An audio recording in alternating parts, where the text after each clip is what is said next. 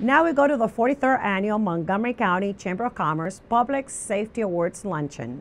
where 25 awards were given to public safety personnel for top acts of valor that took place in 2016,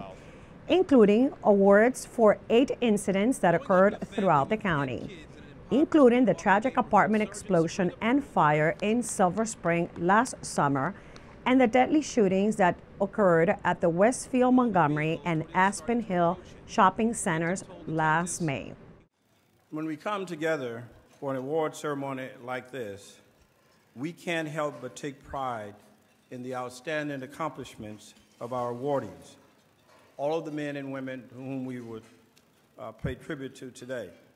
The people we rely on every day to put themselves on the line for our neighbors and for other people in our community. And this is an opportunity for us to thank you for your acts of courage, to thank the members of your families who are also part of that family sacrifice and service. You are the people who run toward danger when others are running away from danger.